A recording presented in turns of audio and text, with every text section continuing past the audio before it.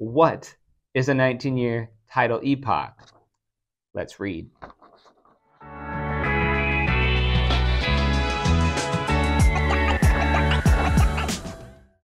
Hey, Neil with US Captains Training again. Let's talk about charts. We're going to start with the basics. The Mercator projection. That's what you're going to see on most nautical charts that you use.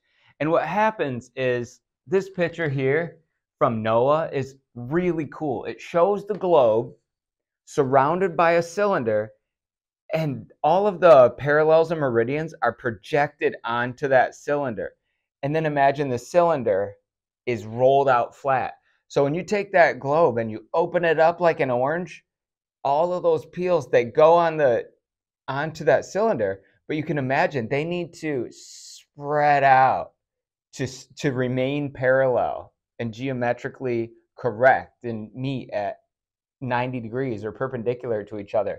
So this is the effect that shows that you'll see Greenland on a chart or on a map. Greenland looks the size of Africa. Well, it's not. Africa is 14 times larger than Greenland. But because of the Mercator projection, the very top of Greenland is very far north. So all those slices, they need to come together and even out. So when you put the globe in that cylinder, project the lines up the cylinder, lay it out, all the north and south get really big. Another good example of this is that strip on Antarctica. See how it's all the way across the bottom? That's because it's all the way around the bottom of the planet. It's not that it's huge or the largest continent. It is just that it is stretched out because of the Mercator projection. Here's another quick image that just shows you these little dots. See those dots? They get bigger as you go north and south. And again, look at the size of Greenland compared to the US, compared to Africa. The US and Africa are decently close to the equator, while Greenland is way north. So the top of Greenland especially appears gigantic. Despite this, we still use the Mercator projection because you can plot across the ocean even from point A to point B, and it looks like a straight line. Whereas if you did it on the globe, it would be this like compound curve. It'd be three-dimensional because it's on a globe. But in a Mercator projection, it just looks like a straight line. So we use that Mercator projection basically on all nautical charts, including the Block Island chart that we use to solve the problems in this course. Latitude and longitude. You can see this image here. Shows you latitude is like a ladder up the side of the chart, and longitude is east and west on the top and bottom of the chart. We only use the latitude to measure distances for these problems. I'm going to show you why. It's because 1 minute of latitude is equal to 1 nautical mile, conveniently. So people ask me, wait, how fast is a knot?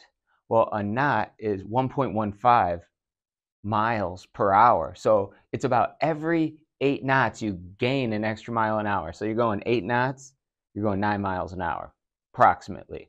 But let's break this down. Why? Like, what is going on here? We can prove this. We can say there's 21,600 nautical miles per 1 Earth circumference, right?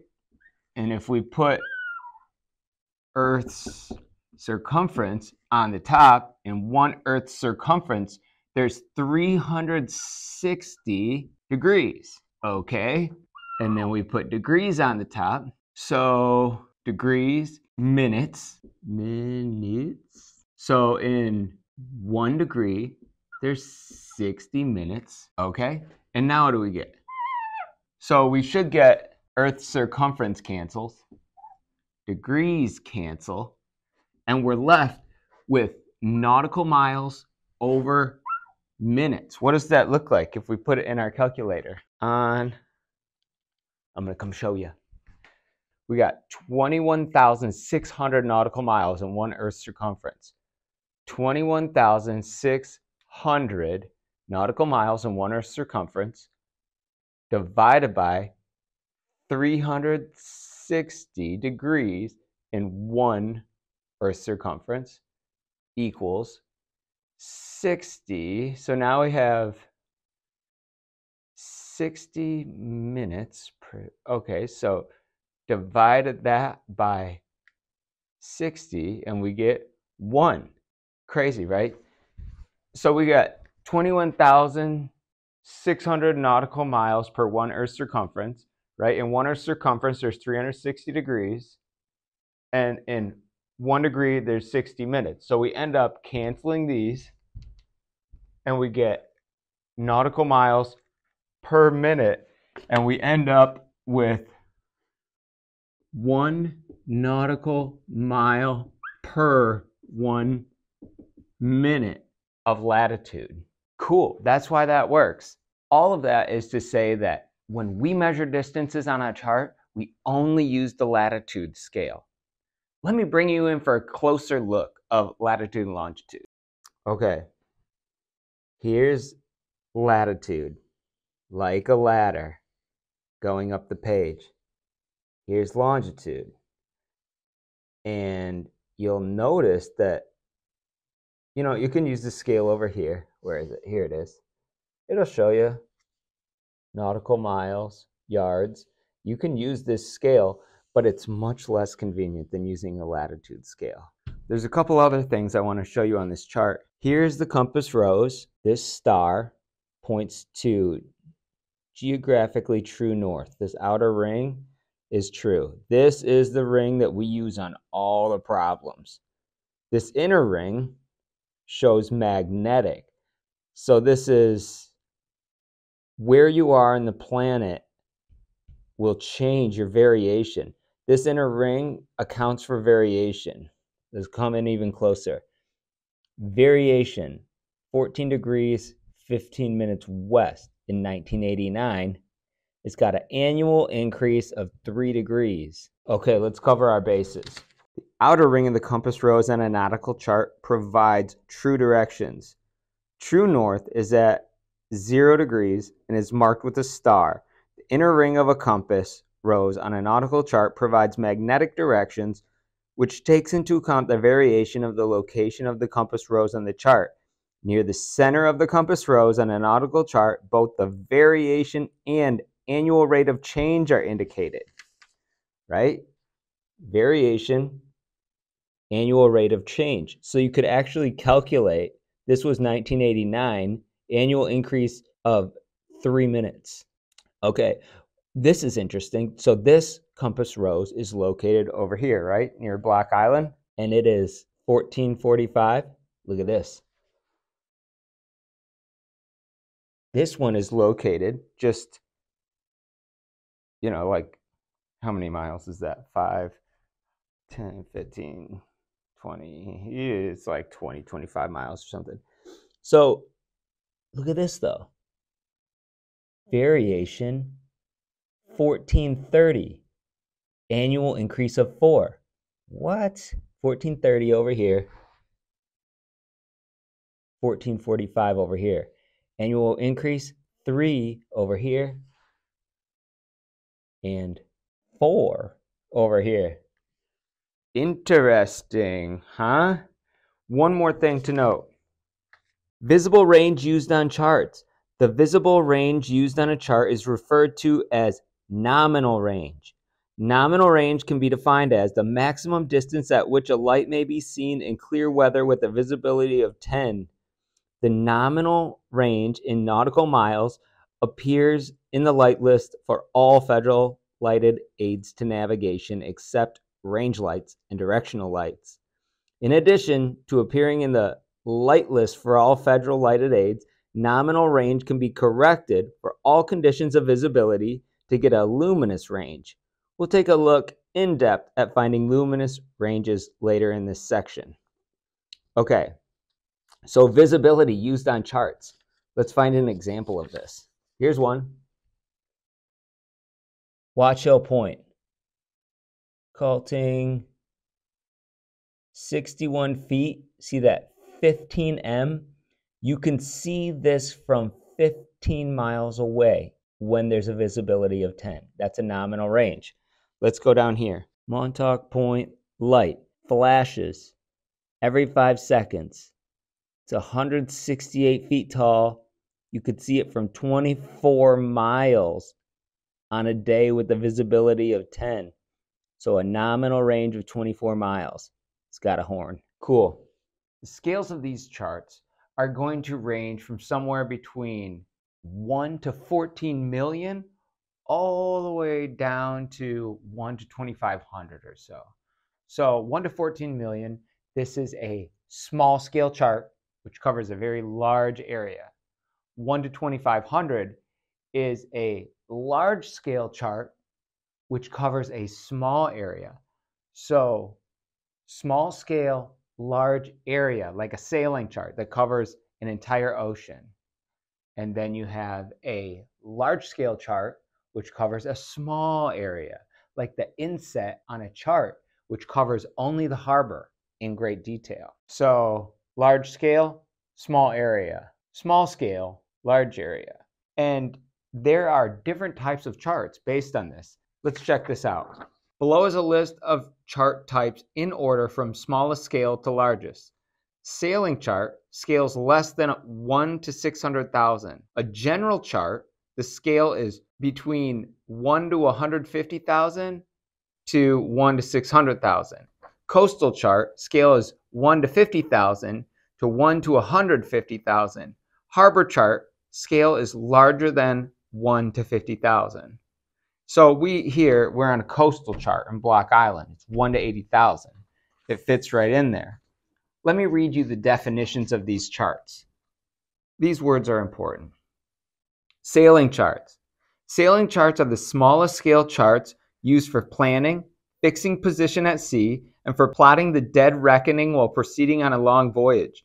The scale is generally smaller than 1 to 600,000. A general chart.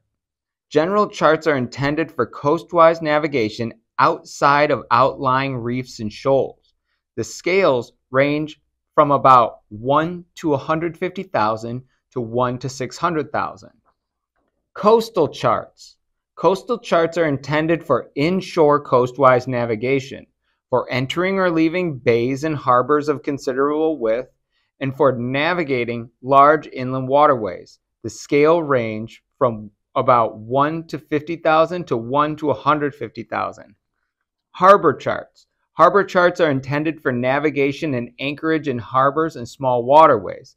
The scale is generally larger than 1 to 150,000. So again, if you're wondering where Block Island chart fits into this, this is a coastal chart.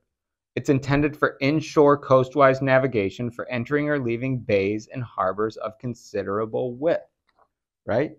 That describes this Block Island Sound and Approaches chart very well. There's a couple more things about this chart that we should talk about. One is the datum. Chart datum is the reference level from which depths and tidal heights are measured on nautical charts. That's a definition right from NOAA. There's a datum for the depth, the sounding depths of charts that give mariners a little bit of wiggle room. That's called mean lower low water. So let me read it right out of here. Mean lower low water is the reference plane used for the depth soundings on charts of the U.S. East and West coasts. Mean lower low water is defined as the average height of the lower of the two daily low tides observed at a specific location over a 19-year tidal epoch. They take all the tidal data for 19 years and average it. And then that's what this mean lower low water is. It's the average of the lower of the two low waters on a tidal day. And that is the sounding datum for this Block Island chart. And you can see it right. I'll just toss it up here. You see this? Right up here. It says Mercator projection, scale 1 to 80,000 at latitude 41, North America datum 1983, World Geodetic System 1984.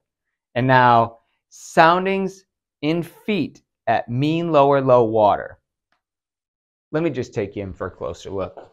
Here we are. Here's the info on the chart. Mercator projection, scale 1 to 80,000, and it gives the latitude from that scale, latitude 41.